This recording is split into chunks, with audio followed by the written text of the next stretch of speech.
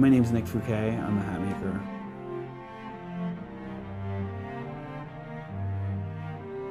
It's not like hats were ever out of style, they were just sort of a little bit forgotten about, and I think today there's a bigger resurgence with that style, with the hat. To me, hats were like the pinnacle of elegance. It's got a purpose and it can look really cool.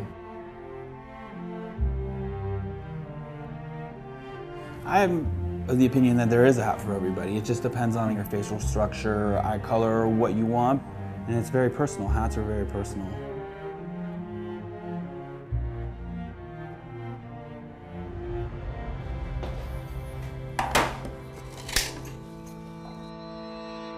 The first step of the process is finding and picking the color felt that you want.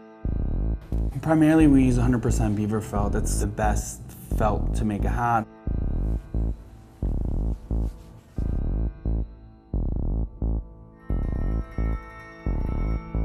We more or less take the piece of felt and we steam it.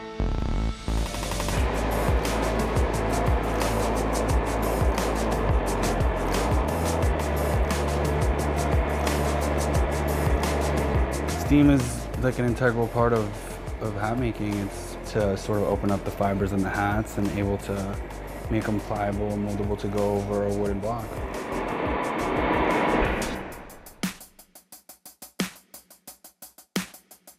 Pull it down, stretch it around. It takes a bit of strength to sort of get it around.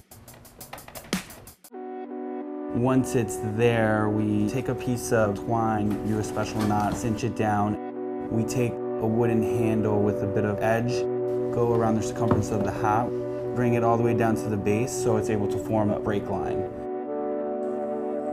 Some people come in and they let you go and be creative and do what you want. Some people come in with a very defined, strict vision of exactly what they want, and we execute that for them. There's a bunch of different things that could go wrong.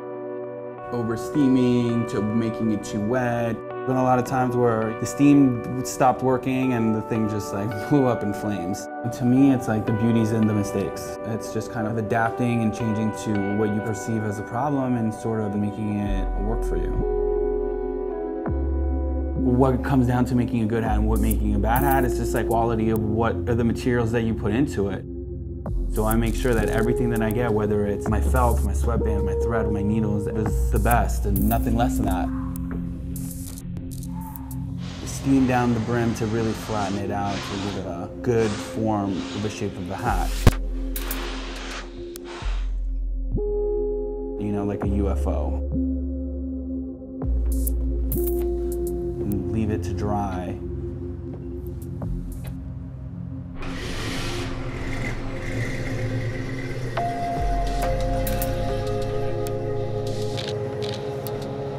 I never always wore hats as a kid. I never had like a huge affinity with hats. It was really an accident.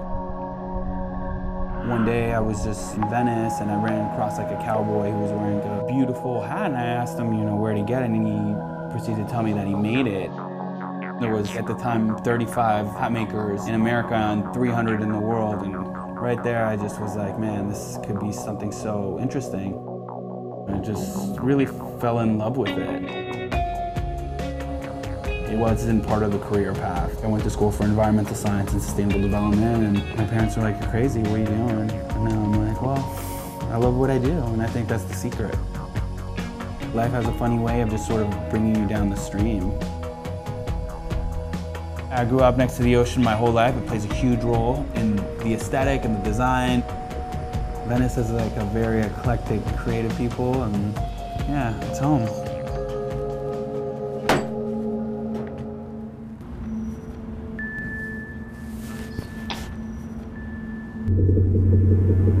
Once it's dry, we do the sanding process. So it really gives it a smooth skin texture. Sand around the whole circumference of the hat, the crown, the brim, flip it, step and repeat.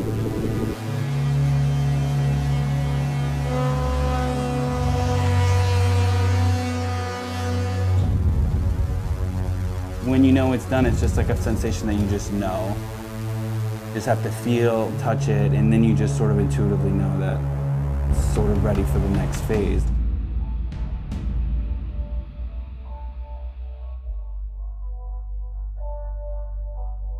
We use a brim cutter to regulate the size of the brim, whether it's a 3-inch brim, 3.5, 3.25. You begin to put the sweatband in. Really holds the whole hat together. Without the sweatband, it would sort of deconstruct very quickly.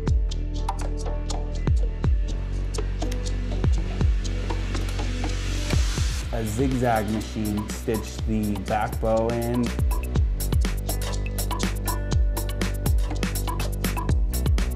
Sweatband machine, which is like an overlock needle, goes around the circumference of the hat.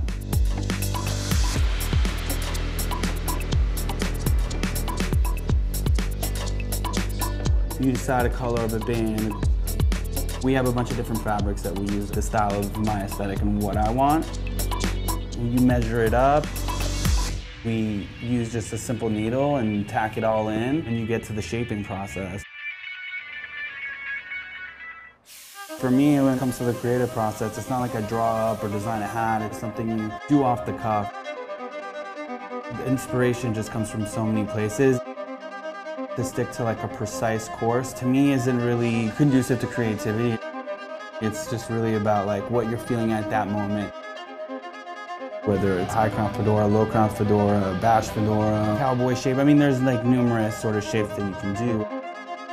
It just comes up when I'm doing it.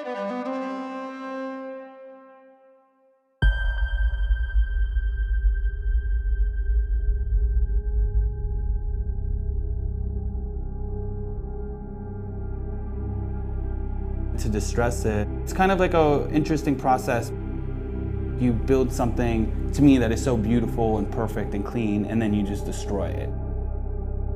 Like a mystery. You never know exactly what you're gonna get. Every time you do a distress process, it's just different every single time. Maybe I want to distress, maybe I want to clean.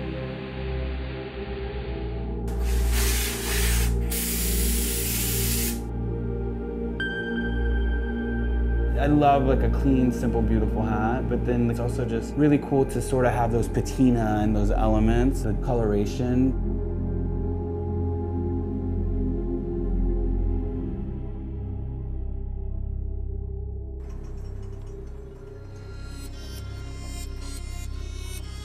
You put in the liner, a silk liner, and you know the hat is pretty much done. I mean, that's a pretty cool looking hat. You know, what I'm doing with hats is putting my taste and my touch and my direction on it. I always want to wear something today that I could wear in 30 years. Emblematic of the brand or signature, like the matchstick is a trademark. It was just like an extra added part of what someone wanted in a hat, and I just thought it would be interesting to just kind of break it up.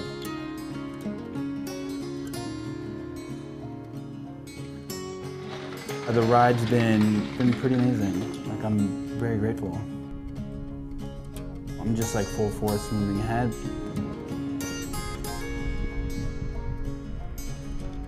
You gotta wear a hat with confidence. You can spot somebody like first time wearing a hat and they feel really awkward and they'll look awkward. If you come in and you own it and you just know and you're cool with it, you look good, you look cool. Hats look good on everybody, you just gotta own it.